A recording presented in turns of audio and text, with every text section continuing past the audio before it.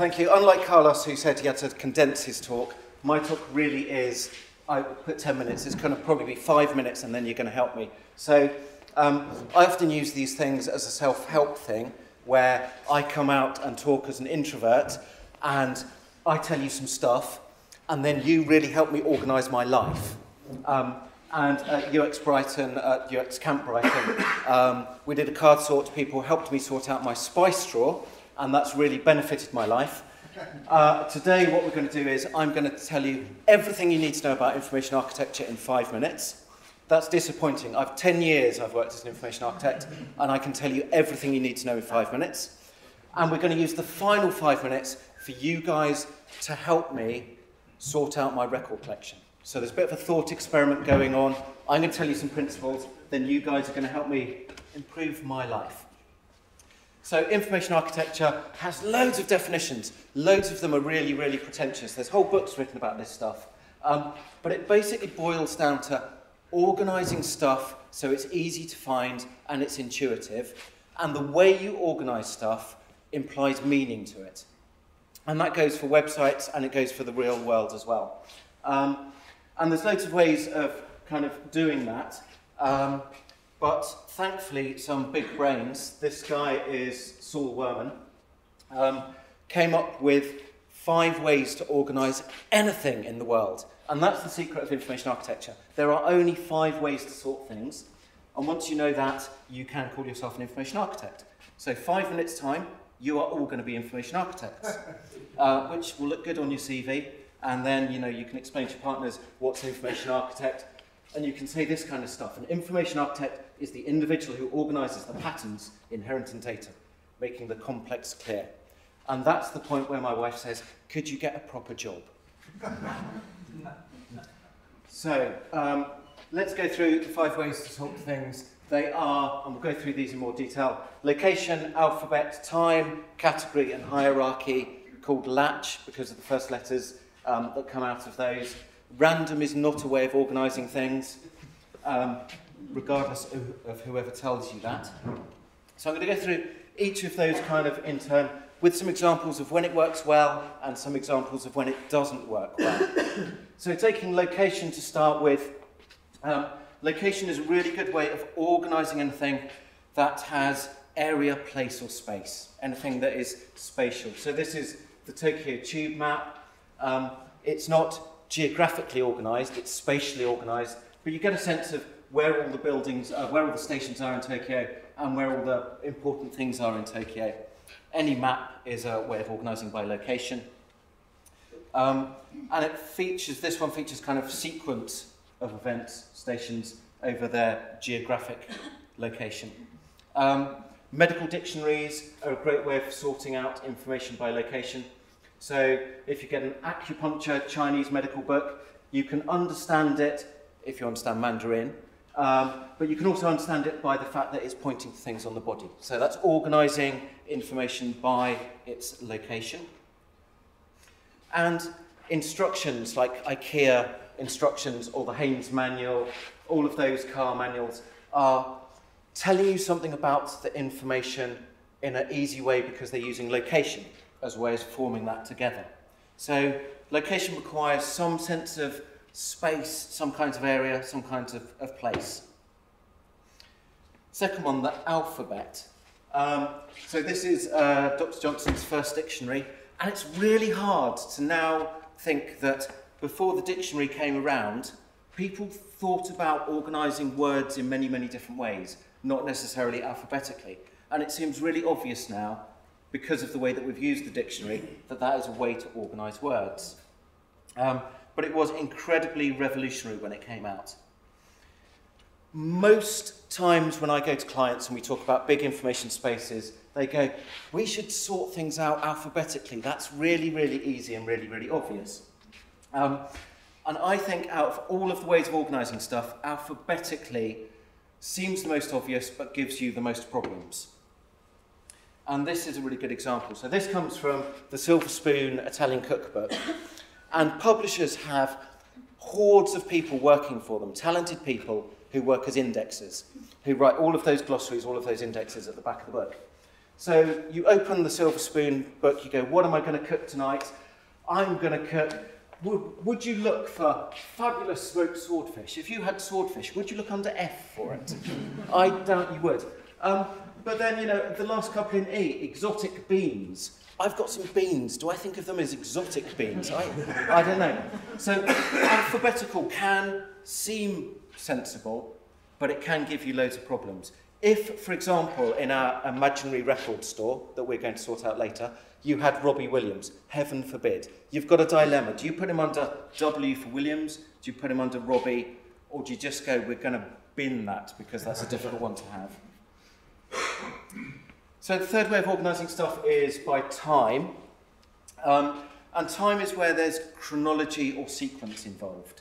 So recipes are a really good example of doing something by time. You know, you do these steps in this order to get to the end product. Other ways of organising by time are timelines, Gantt charts, family trees, something where that information is communicating a lot about chronology within it. So again, music is traditionally ordered by time. And again, we wouldn't think necessarily of ordering music in any other way. And I'm really showing this because this has my favourite piece of kind of user feedback. It's a musical score used by the London Philharmonic. And if you can't see it at the back, one of the horn players has put, "Turn now or you're fucked," which I think is a great instruction as you're playing a piece of music. And we should have more instructions like that.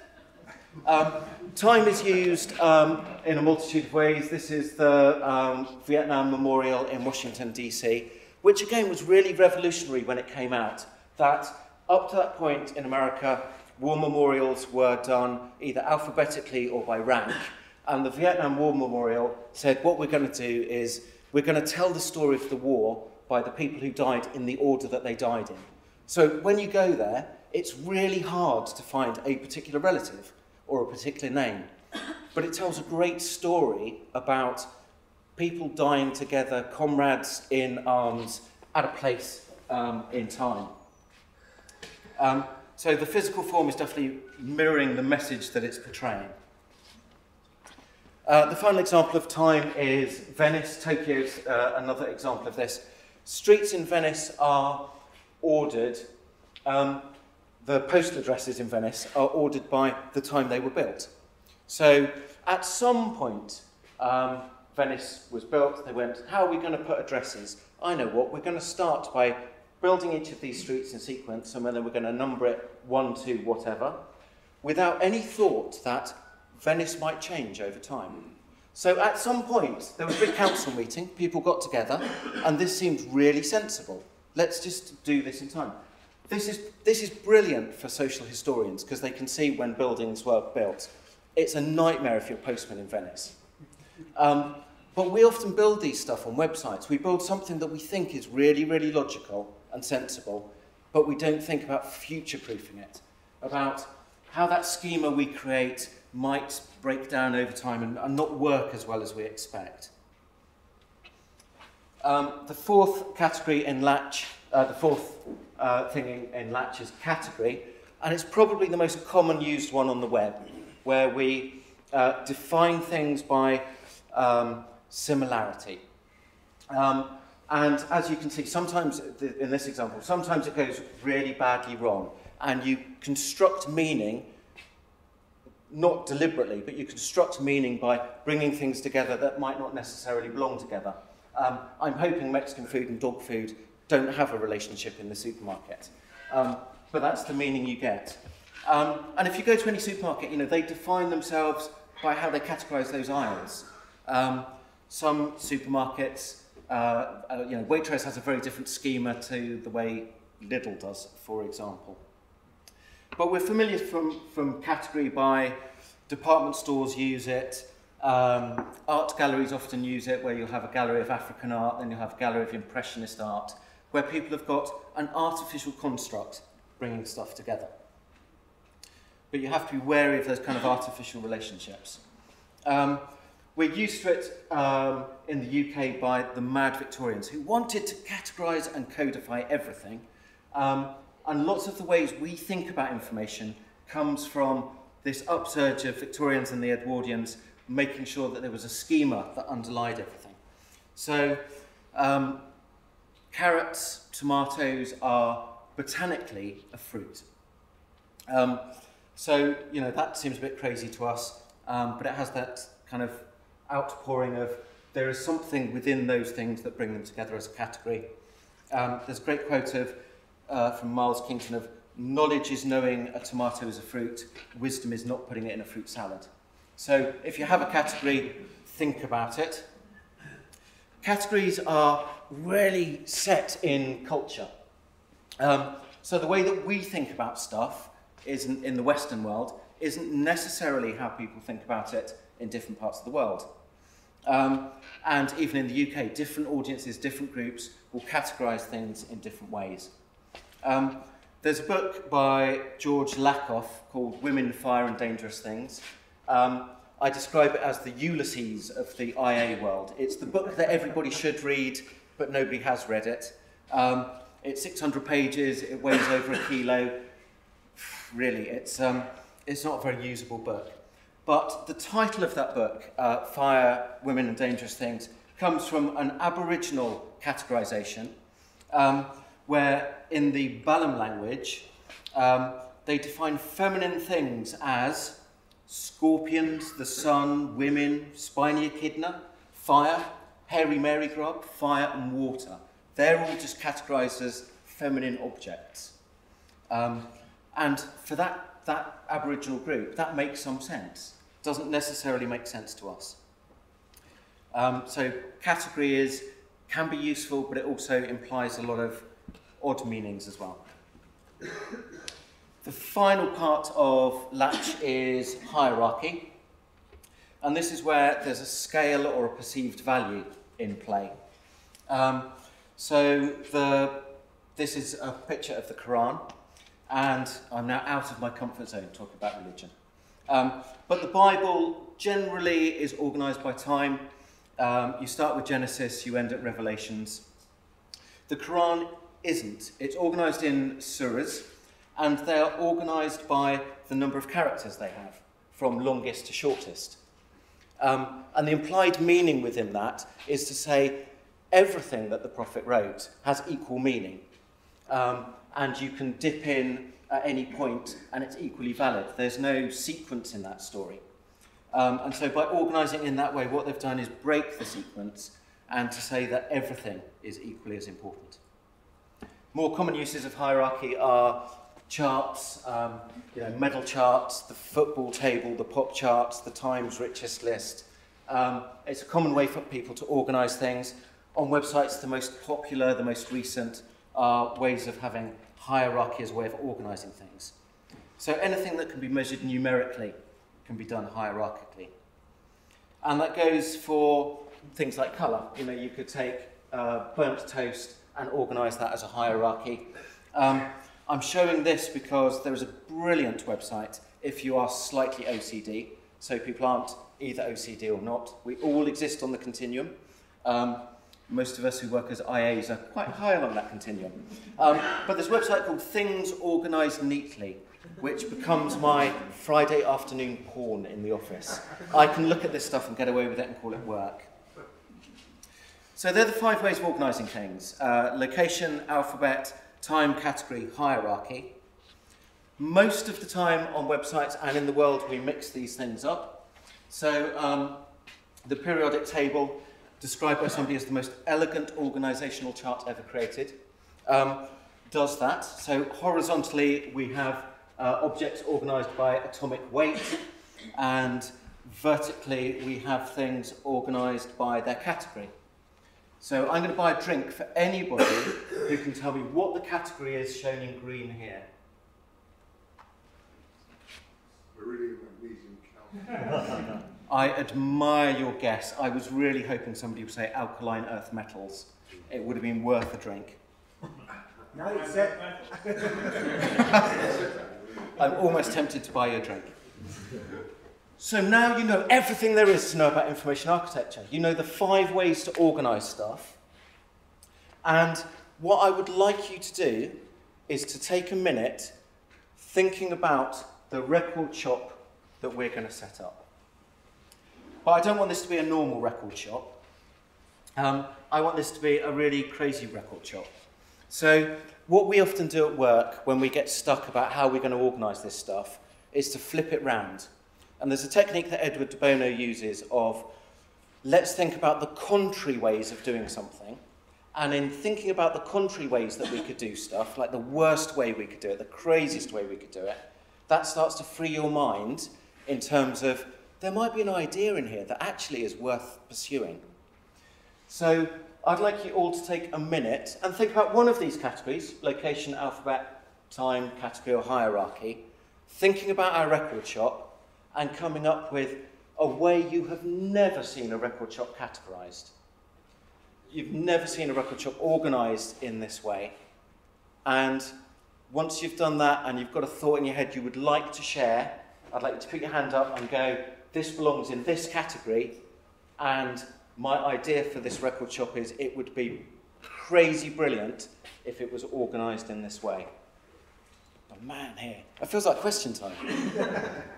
So the man with the beard in the front row. Organise every album based on exactly how long it runs for. So starting from the shortest album, going all the way to the longest album. Oh, I like that by time. And actually that would be really useful. If you go into a record shop and go, I want to listen to 15 and a half minutes of music today, you would be able to find that. I like it. I'm going to ask this person here. Organise it by categorising the studio design that was used for the studio that was recorded.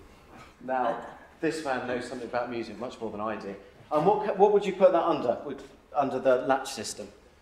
It's probably either a hierarchy, depending upon exactly how much thought went into that design, or a category, because there are known categories of actual room designs. Cool. Fire away. Built-in modifies the longitude and latitude for recording studio the album was recorded.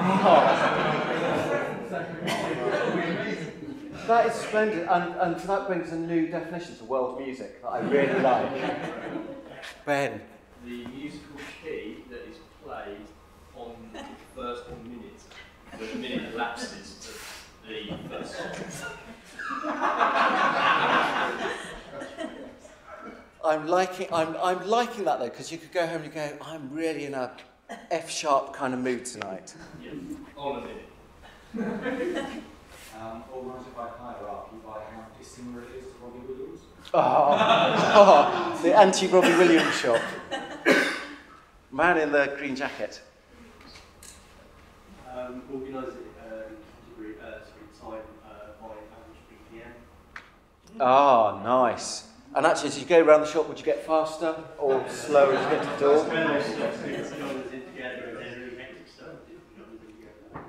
I like a beat per minute record shop. There's somebody at the back with a red scarf on.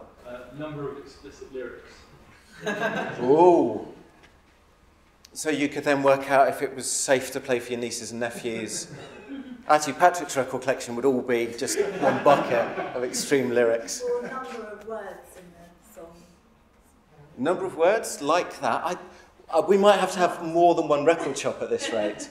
I'm going to come over here. Danny. When it was released. The